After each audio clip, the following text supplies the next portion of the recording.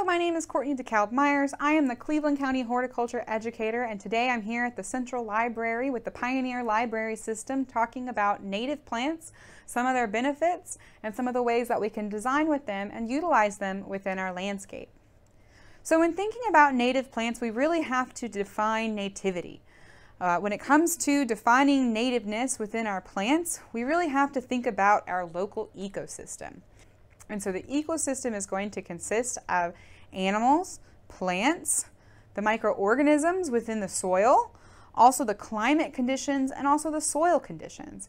And so those environments can be very specific. So there are a lot of different ecoregions within Oklahoma, and we have many options when it comes to native plants. Cleveland County and Norman actually kind of sit on the cusp of two different ecosystems, the cross timbers and the Great Central Plains. And so we kind of have a good mix of different native plants that we can use depending on the climate conditions of your landscape.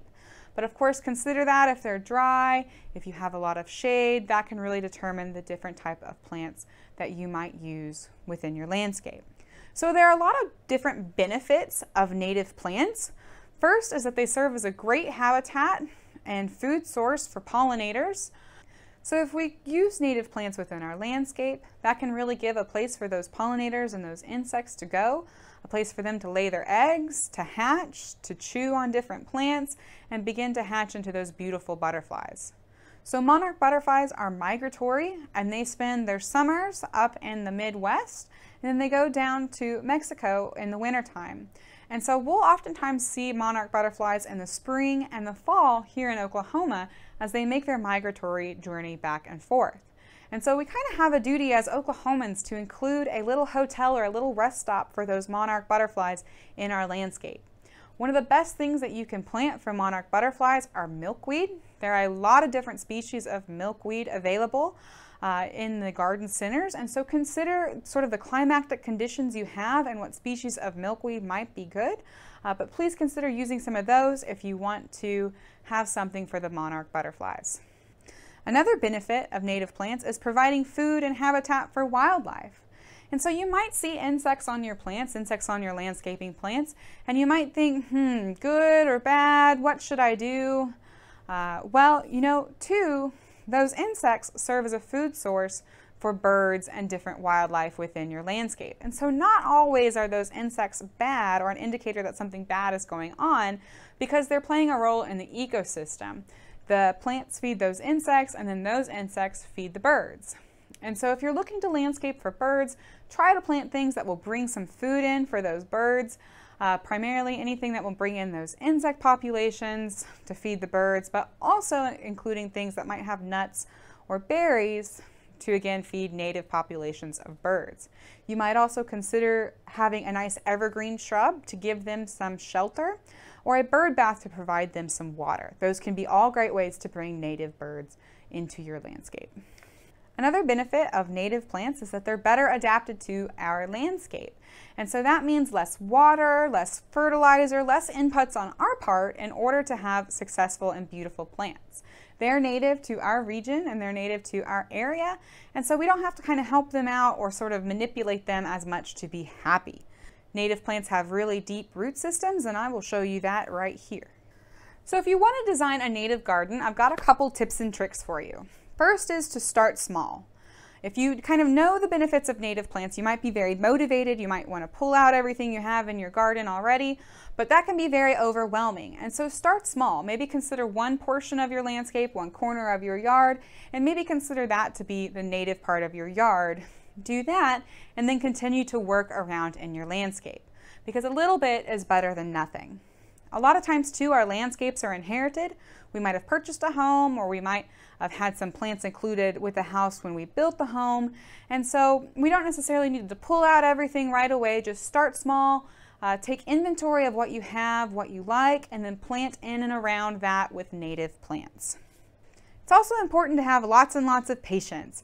And so sometimes it can take a couple years for some of those native perennials to get going and to really show off their beauty and show off their color.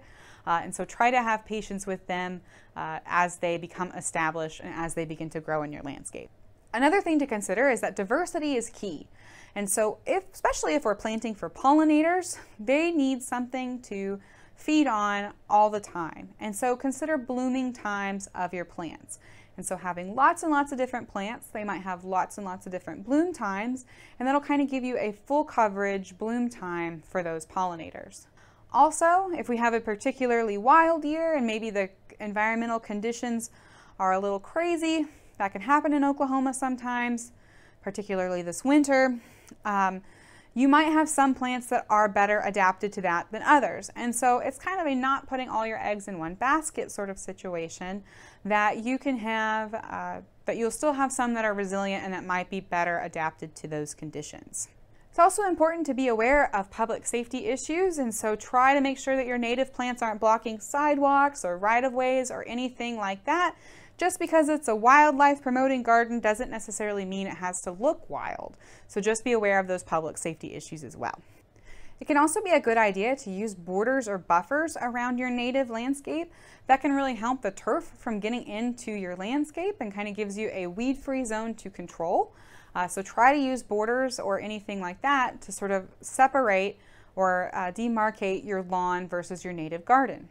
It's also a good idea to use curvy lines within your landscape designing, because native gardens are going to tend to be more organic, more informal, and so using sort of curvy lines or wavy lines within the landscape makes the garden feel a little bit more natural. Also consider adding some human elements to your native garden, so things like pathways or bird baths or art and sculpture can all be ways to add your own little touch to making that garden a fun place to be and a fun place to hang out. Some native plants are very tall, and so try to put those towards the back. That way you have those as sort of a border, and then continue to stair step the heights of those plants down to the edge of that garden. Some plants will also reseed, and so try to give those plants room to spread. And so you can plant one year, and though it might be an annual, it might die out at the end of the season, its seed will come back the following year and be perennially present within your garden. Unless your soil is really, really bad, typically fertilizer amendments are not going to be necessary. You can always do a soil test to check the amendments within your soil, but generally when you're using native plants, they're not going to need the same amount of amendments as some of the other plants within your landscape. They're better adapted to those existing soil conditions. Also, don't fear the hungry caterpillars. You might see insects eating and chewing on your different plants, but that's just part of the ecosystem. That's them there doing their job. And so especially if you're trying to promote pollinators or butterflies or anything like that, let them chew on your plants. Those plants will come back. They're used to that. They're adapted to that. And let them be a host source for some of those insects. Also, be very judicial with your pesticides. Really try to avoid anything that's broad spectrum, and even some organic pesticides might have an impact on caterpillars. So be aware of that as well. Also try to be neighborly. Just because you're enthusiastic about native plants doesn't mean your neighbors necessarily have to be. Change doesn't happen overnight, and so using those native plants within your landscape, try to make it beautiful and lovely so that everybody else wants to do it as well. Now you're probably wondering, what do I plant? Where can I go? What can I do? So just a quick consideration, when you go to the store and you purchase wildflower packets, those wildflower packets might not necessarily be wildflowers in Oklahoma. And so a lot of times the wildflower packets, the #1 seed that they have in them are California poppies. I'll give you a hint, California poppies are not native to Oklahoma. And so try to do some research, try to look up some of the plants that do well in Oklahoma. Some of the resources that you can go and look for different native plants are going to be Okies for Monarchs. They primarily focus on monarch plants, but still a great resource and a great place to go and look up plants that are native to Oklahoma that will serve our monarch populations. And they're very specific on their website. You can find plants that are native to the eastern, the central, and the western part of Oklahoma. So kind of specific and regional in that respect. Also check out the Xerces Society for Invertebrate Conservation. They also have lists of native plants that serve insect populations and invertebrate populations. If you're particularly interested in birds, you can go to audubon.com and put in your zip code, and it will give you a list of native plants that serve different bird populations within your area. And you can also check out the Missouri Botanical Garden website. They also have a great database of all sorts of landscaping plants, but they can also kind of list native plants to different regions within the United States. So hopefully you've learned a little bit about native plants and some of the benefits of native plants, and hopefully you're encouraged to include some of these in your landscape to serve the monarchs or to serve the different insects and wildlife populations within your landscape.